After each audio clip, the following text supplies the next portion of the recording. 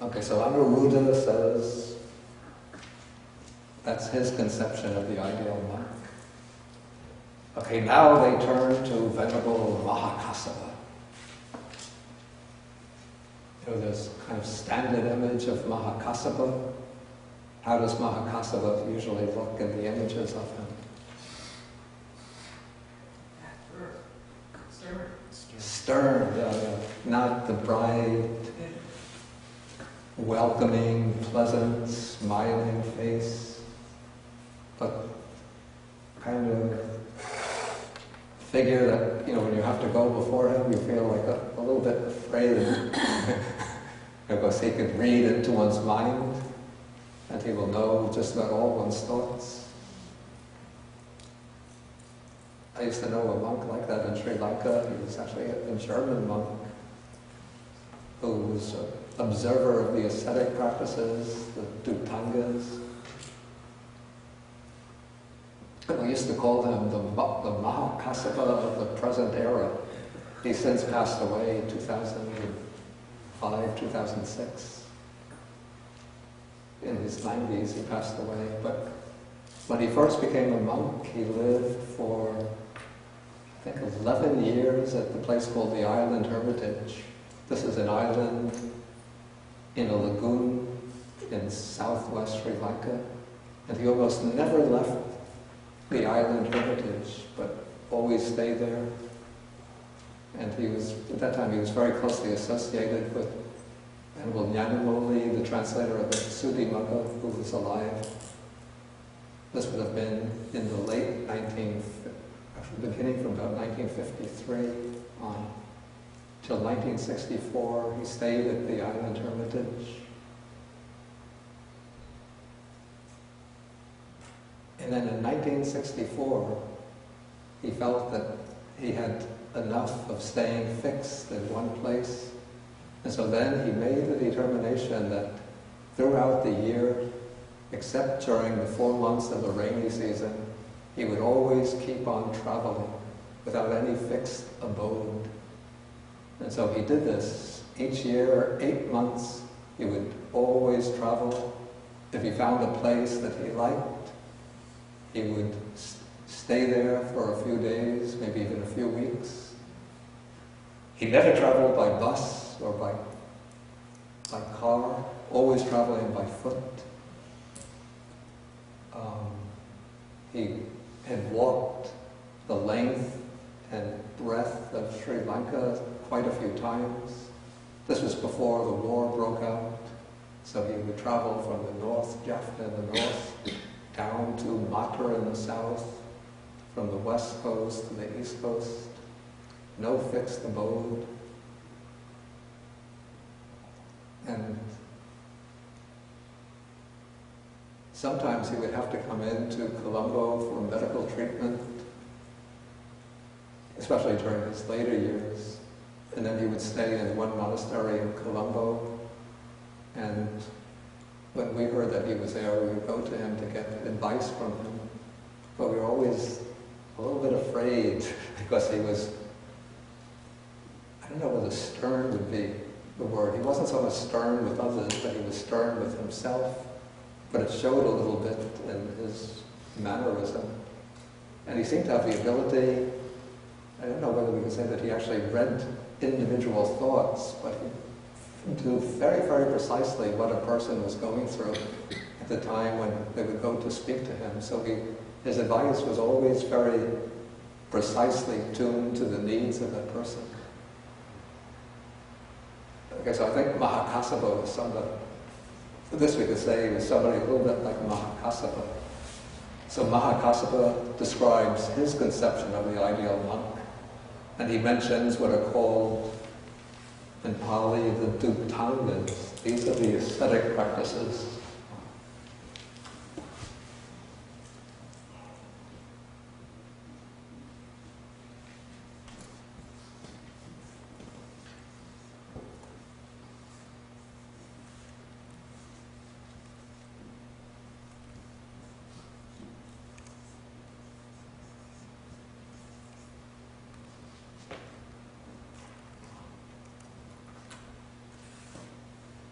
Sometimes they're called also Dutta Guna, we say the virtues, the ascetic virtues. Or Duttanga means literally the ascetic the factors of asceticism. The word dutta literally comes from a verb which means to shake off. So observing these practices is supposed to be the means to shake off certain defilements like craving, laziness, discontent. Okay, so here a bhikkhu is a forest dweller himself. That is, he makes the determination always to live in the forest, not to live in a monastery, in a town or a city, or even in a village. And he speaks in praise of forest dwelling to others. So you could say even the ascetic monk is concerned not only with his own good by observing the ascetic practices, but also he tries to promote the good of others by encouraging the others in the ascetic practices. Okay, he is an alms food eater himself and speaks in praise of eating alms food. Actually, we use the word pindapata, comes to be used generally to describe all of the food that is given to a monk or a nun. We say that it's all pindapata, which means alms food. But in a way that's, maybe you could say it's a polite lie or polite self-deception, since the real meaning of pindapata is food that one gets by going on alms round from house to house. And this is an institutionalized practice in some of the southern Buddhist countries like Thailand, Burma, maybe Laos, Cambodia.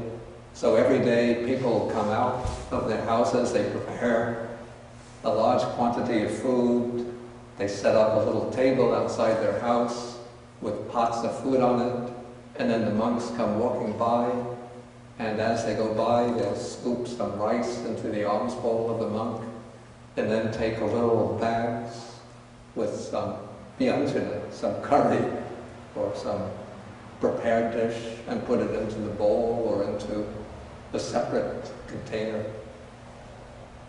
But the real old-style pindapata is going without any people expecting one in advance, so that one just turns up at the door, unexpected, and then the people have to get whatever leftovers they have and heat it up and offer it to one. Or sometimes if they're expecting ascetics, then they'll have something prepared, but they keep it in the house. They don't set up a little table outside because they know that a line of monks is going to go by.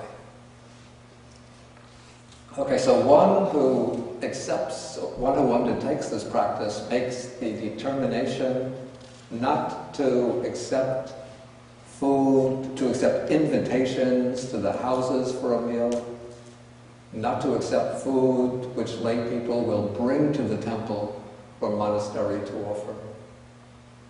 So sometimes lay people will make an arrangement with the monastery to bring food on a certain day. So all of the regular monks, they don't go on alms round, but they just remain in the temple, knowing that on that day the lay people will bring a meal, and usually they prepare very delicious, sumptuous food. But if the monk has made this resolution to eat only the alms food, he won't stay behind for the lay people to come, but he'll go out from house to house collecting the food. Okay, so this was another practice Maha-kassapa observes and praises to others. Then he is what is called the refuse rag wearer and speaks in praise of wearing refuse rags. Okay, now the normal kind of robe that monks wear is a robe which is prepared in advance. Like this robe, some person had bought it in a shop. Like in the Buddhist countries, they have what are called monk shops, which are shops that specialize. They have robes, alms bowls, sets of what they call the 8 requisites. Divine eyes. Can you buy divine eyes there too? Divine eyes. These, like, what do they call them? Straight edge razors.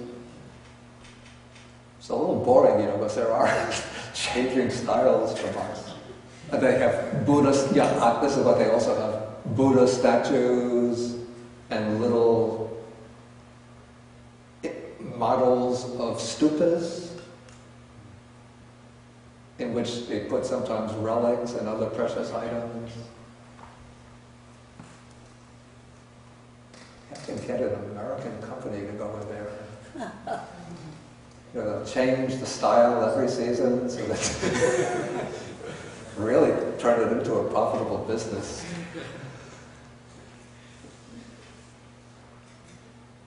Okay, so those are like ready-made robes.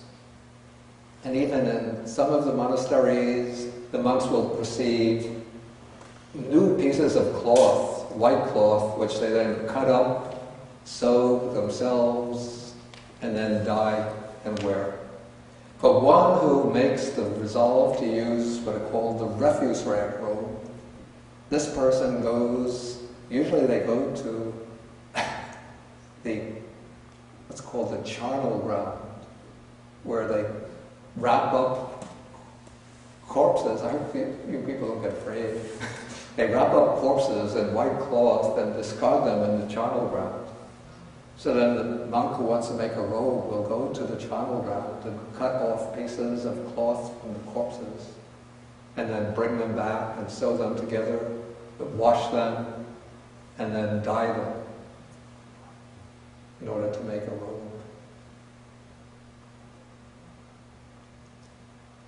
Okay, and then he's the triple robe wearer. That is, he uses only the 3 basic robes.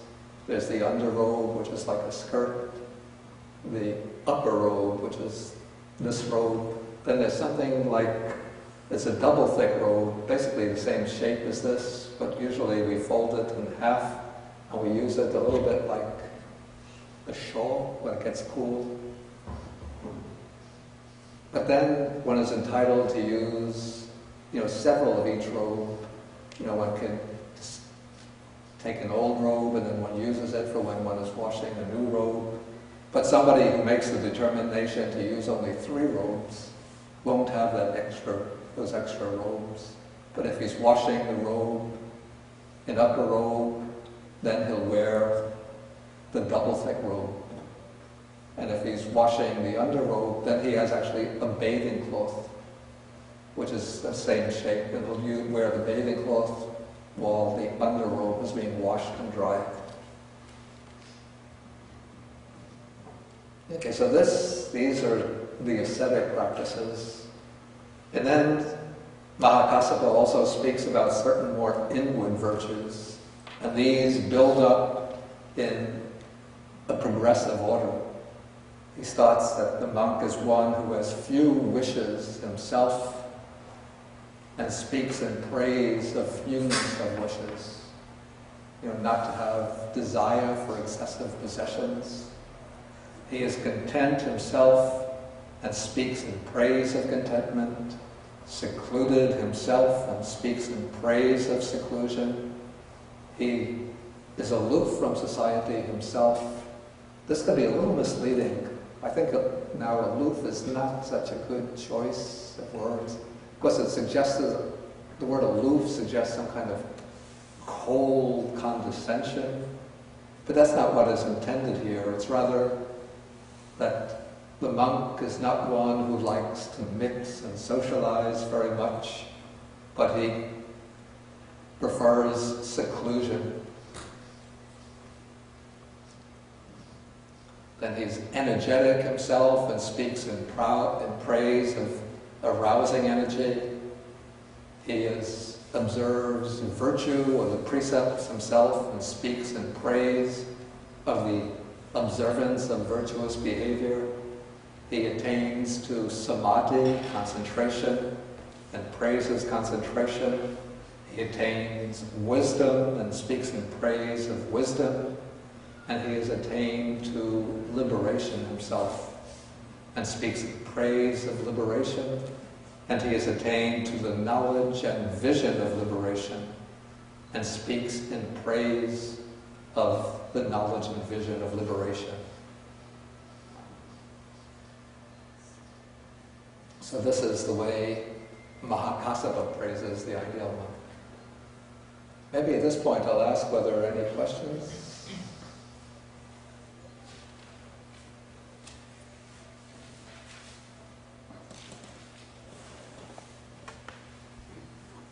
Okay, Richard. Okay, let's take Matt.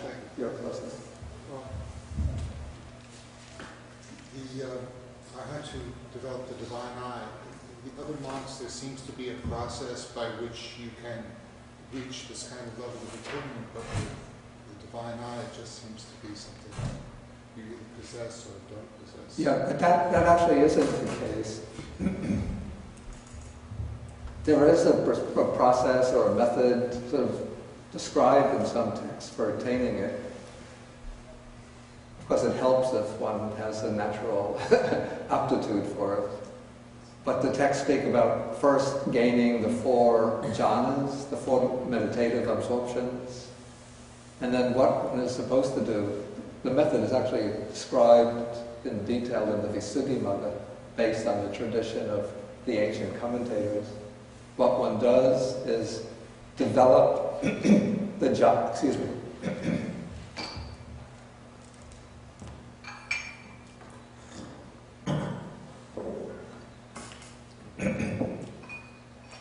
One develops the jhanas based on the perception of light. So it's focusing on a bright light and then gaining deep absorption into that light. And then based on that light, one extends that light over greater and greater distances. And as one does so, it illuminates those distant areas.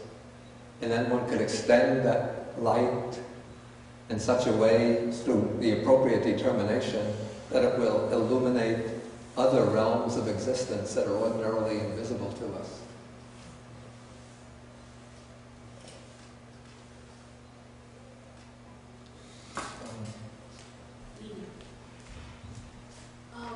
Earlier you had said that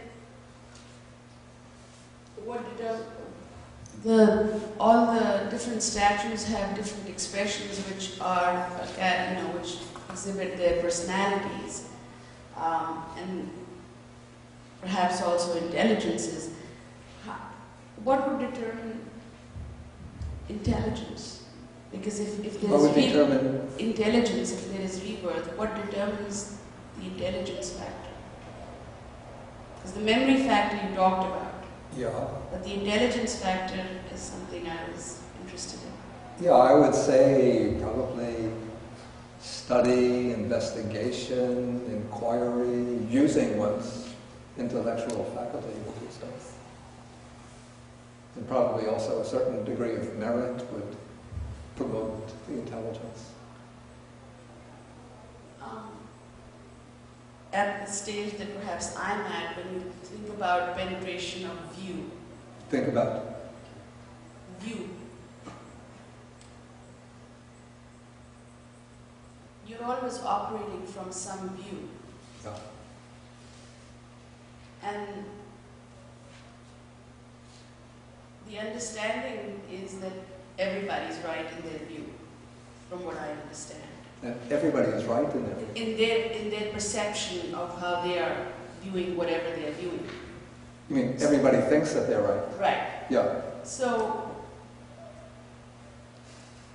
how would one undercut one's own, one would just look at one's own view as just coming out of your own causes and conditions and resting at that, and then I mean, this question takes us a little bit away from It this. does, I know. But okay, we can talk about it another time. It's just, I think to get what's called the right, at least from the Buddhist point of view, the right view, one has to have, well, I would say the understanding of the principles of the Dhamma, both through learning and through insight. Just to put it very simply in a nutshell. Okay, I'll just take one question, then I want to finish the sutta, go back and finish the sutta. I have two simple questions about the second paragraph on 5, when Ravata is speaking. Yeah. He says, a bhikkhu delights in solitary meditation and takes delight in solitary meditation. Yeah. Are those supposed to mean two different things, or is that a repetition? It's just the way the Pali language is used. They're really the same thing, but one uses one grammatical form, the other a slightly different grammatical form. But the words are the same. Okay, and second, what is the point of dwelling in empty huts? Are those huts that have been deserted? As you mean huts that people have built and then they've moved to some larger or newer place? No. These are the huts that are built in the forest, especially for the monks to use for meditation. So it just means being a forest monk. Yeah, but we could take this in a very broad sense to also include, in a bigger building, it would be like a quiet room. So any place which is quiet, where one has privacy, where one is able to undertake the practice of meditation without being interrupted and disturbed. In a broad sense, that could count as an empty, it's actually sunyagara, literally means an empty house rather than hut. But usually what are built are huts.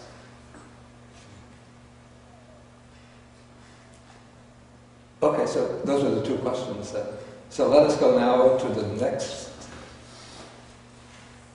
question, the next one to speak. So now Sariputta turns to Moggallana and says that each has spoken, now it's your turn. And so Moggallana describes his ideal monk. He says, 2 bhikkhus engage in a talk on, the Pali uses the expression here, abhidhamma. And I think this is a mistaken translation. Higher Dhamma, as though they're talking about a body of knowledge called the Abhidhamma. This has to go. I've come to a better understanding of how this word is used in the canonical text.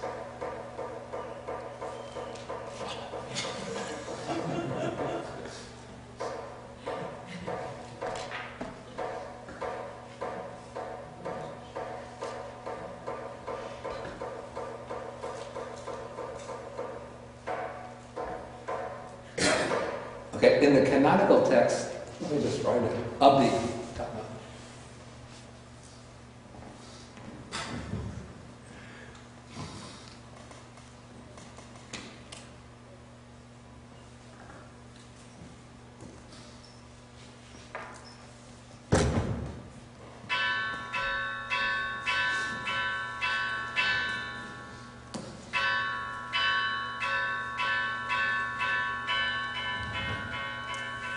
Okay, in the canon, as many of you know, at a certain point, Abhidhamma came to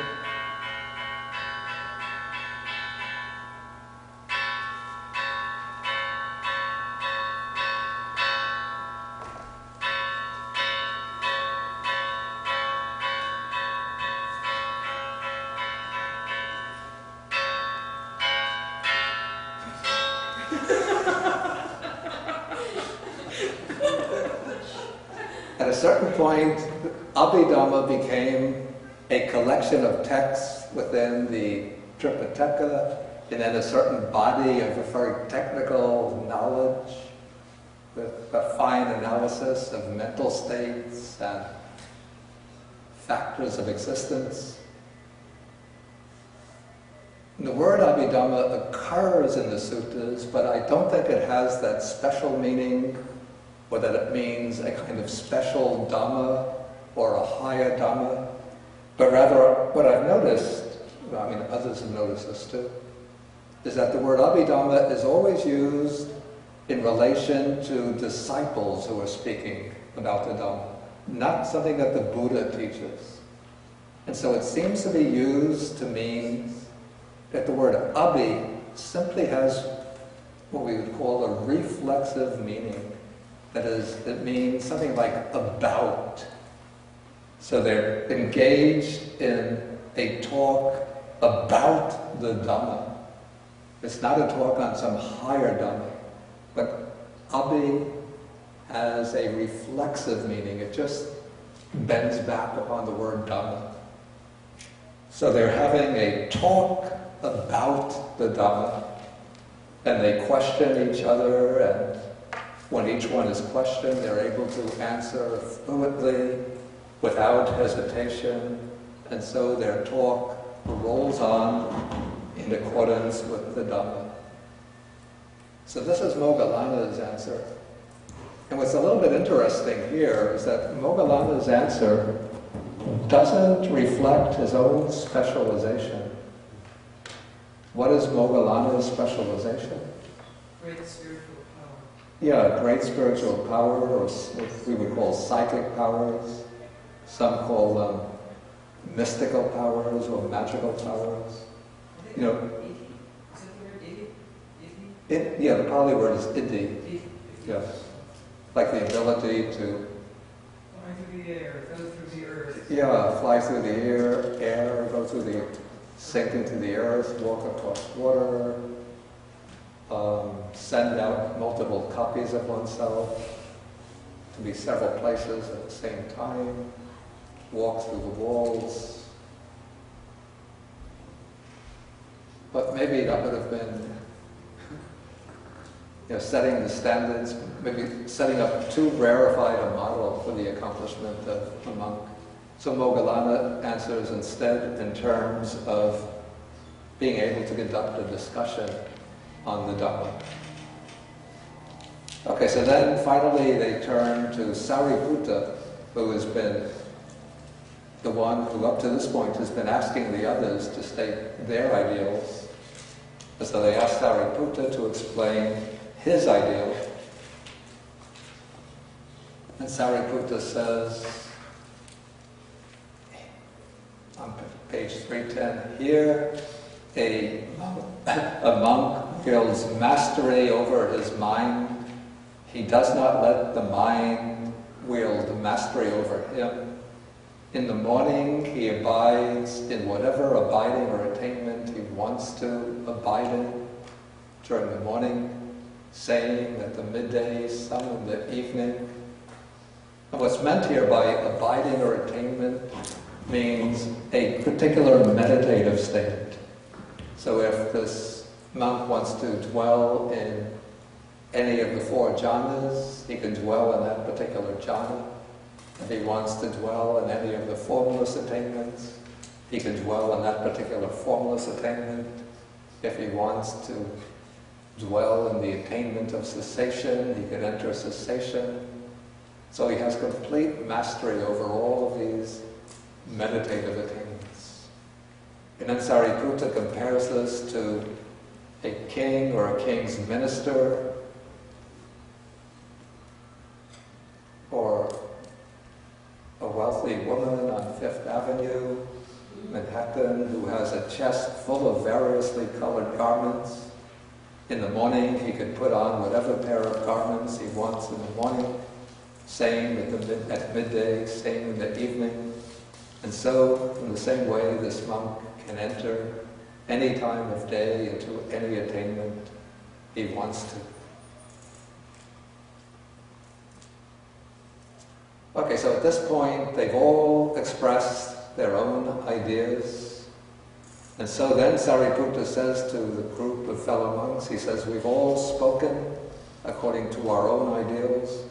Let us go to the Buddha and question him about this matter and hear what the Buddha has to say.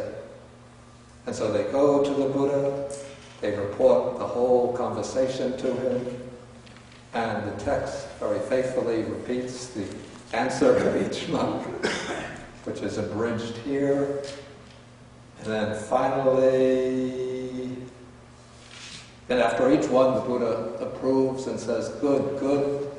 Each one is speaking in a way that's natural to him, since each of these disciples has this particular ability or specialization. So he goes through Sariputta on page 312, paragraph 16. Then paragraph 17, Sariputta asks the Buddha, which of us has spoken well? Then the Buddha says, you have all spoken well, Sariputta, each in his own way. But now let me tell you the kind of monk that could adorn this solitary forest. Here, the monk has returned from his alms round, and after his meal, he sits down, he folds his legs crosswise, sets his body erect, establishes mindfulness before him, and resolves, I shall not break this sitting position until my mind is liberated from the asanas, from the taints, through non-clinging. That is the kind of monk that could illuminate this solitary forest. So the Buddha here is pointing to a monk who's not yet an arhat, but who sits there and makes that determination that in this very seat I will reach the final goal. So maybe we should all go out now. We could skip lunch today. The weather is quite pleasant outside. To find a little place under the shade, sit down, cross our legs, and make the determination. None of us will rise up until our mind is liberated from the taints through non-clinging. But maybe we'll put it off till next week. I'm hungry. Okay, any short questions? Quick questions? Save the longer ones for after lunch.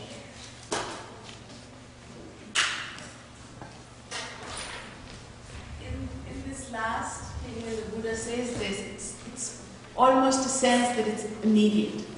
That it's immediate. That you might make a determination to sit, but just the resolve itself brings nirvana immediately. That there is no need to go through the jhanas, there's no need to develop anything. Freedom is right here. No, not quite. I mean, the monk, well, he makes that resolve, but he would sit there, he would probably enter into the jhanas, unless he's a practitioner of the dry insight meditation. But he has to make a very diligent effort. In fact, in some texts, that kind of resolution is expressed, willingly let the blood and flesh dry up on my body and let only the skin, bones, and sinews remain. But I will not budge from the seat until my mind is liberated from the taints through non-clinging. But I think we have to be a little careful how we interpret this, because this is, I would say that this is intended for a monk or a practitioner who has already accumulated all of what we would call the supporting conditions. So probably a monk who makes this determination would already have mastered at least a few of the jhanas and have already reached high levels of insight knowledges. And so the monk recognizes that he's very close to the breakthrough, and sort of to push him over the precipice, he has to make that determination not to move until he's liberated. I used to do that when I was in Sri Lanka, but then, after a half an hour,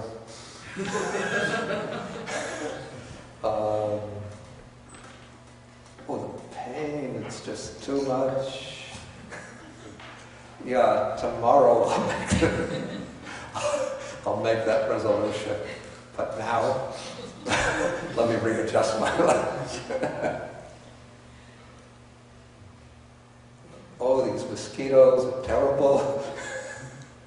Let me get up and move in sides instead of sitting out here.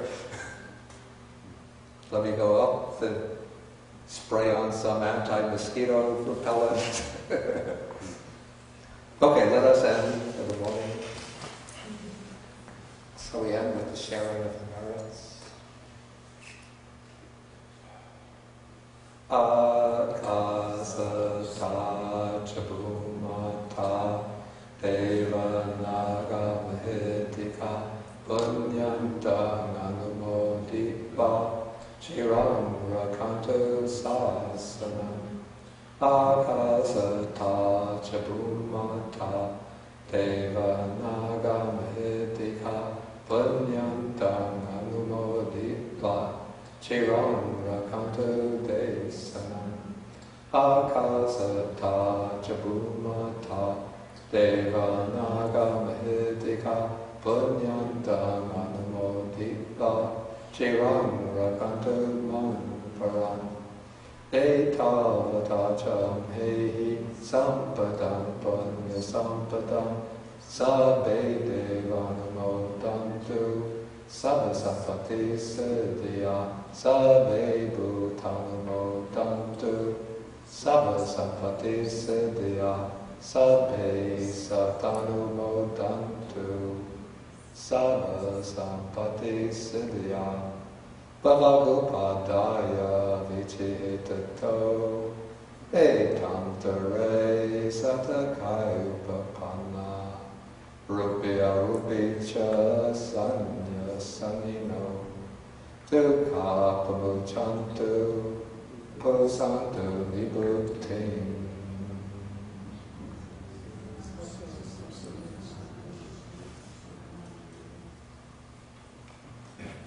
Yeah, I should just mention that this ends the spring summer semester, so there'll be like about a month break through August, and then we'll start the class again in, I think it's September 4th, is that the date? And then I will send out the program with the dates of the classes and the suttas that we'll be studying. I'll send it out. Yeah. I'll send it to Kaiti and then she will send it to all of you. So if anybody who's not registered with Kaiti, your email address, then please do so.